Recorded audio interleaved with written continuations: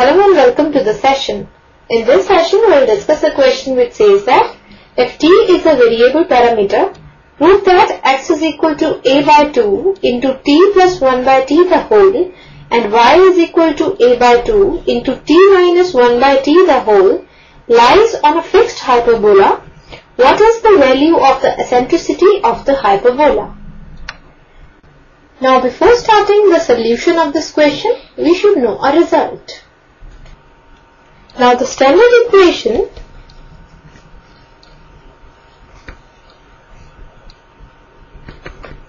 of the hyperbola is x squared over a square minus y square over b square is equal to 1, where a and b are the constants and where 2a is the length of the transverse axis and 2b is the length of conjugate axis.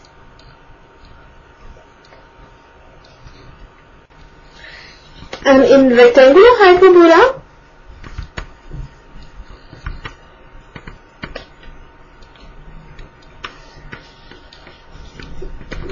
length of transverse axis is equal to the length of conjugate axis, that is 2a is equal to 2b, which means a is equal to b. Therefore, equation of the rectangular hyperbola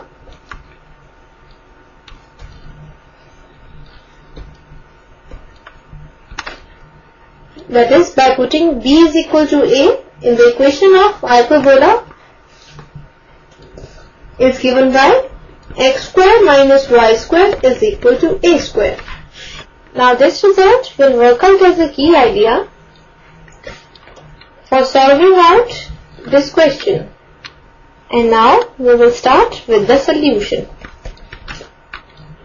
Now, in the question it is given that t is a variable parameter, so we have to prove that this point x, y lies on a fixed hyperbola and we have to find the value of the eccentricity of the hyperbola.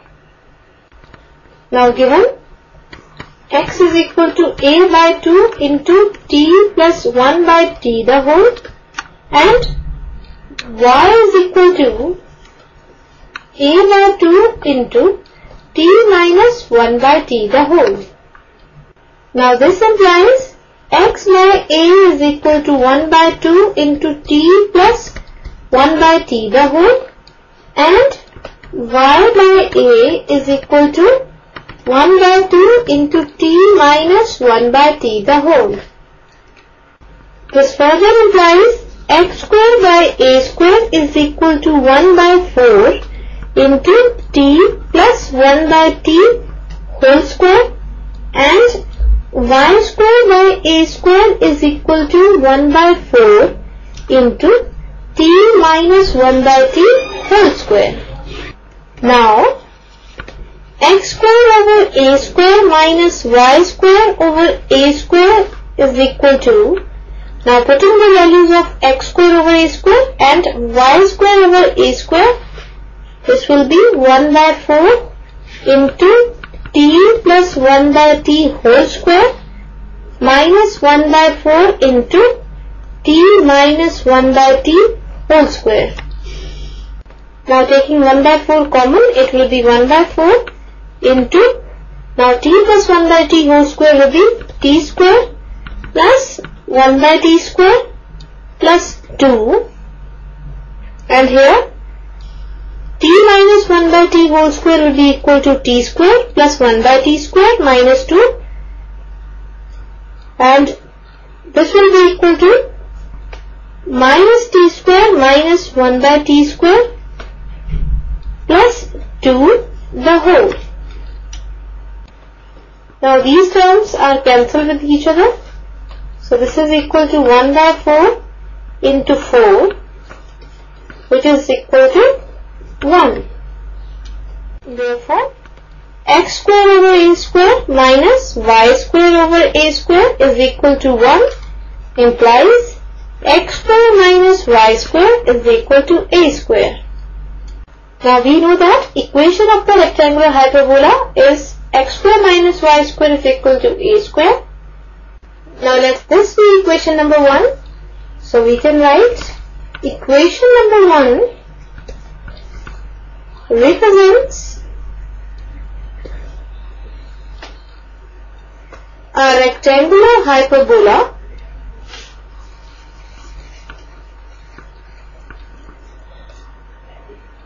for all values of t, and where t is the variable parameter.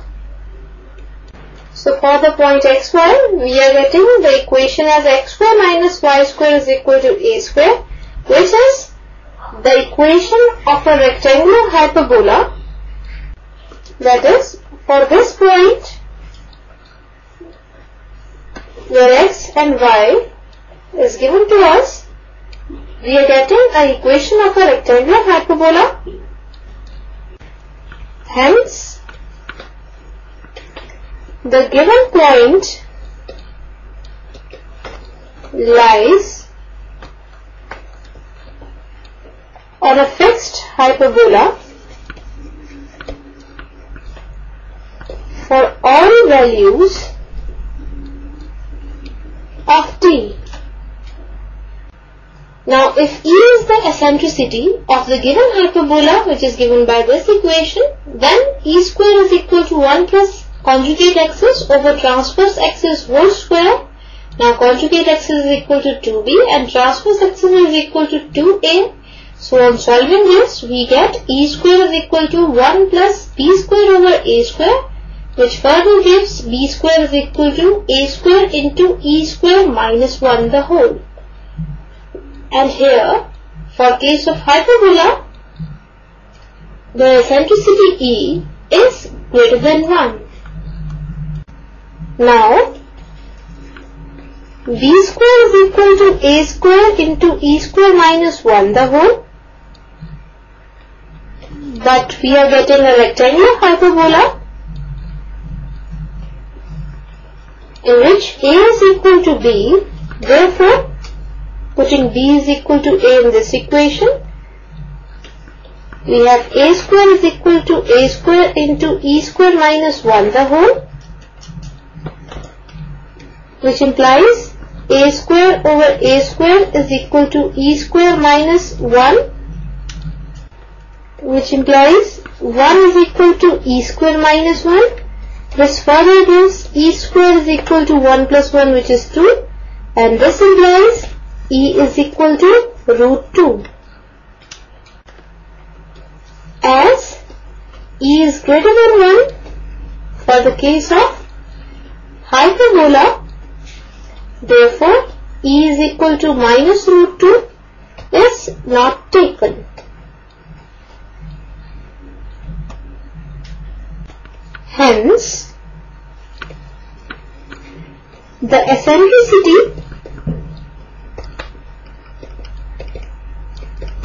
E of this rectangular hyperbola is equal to root 2. So this is the solution of the given question, and that's all for this lesson. Hope you all have enjoyed the session.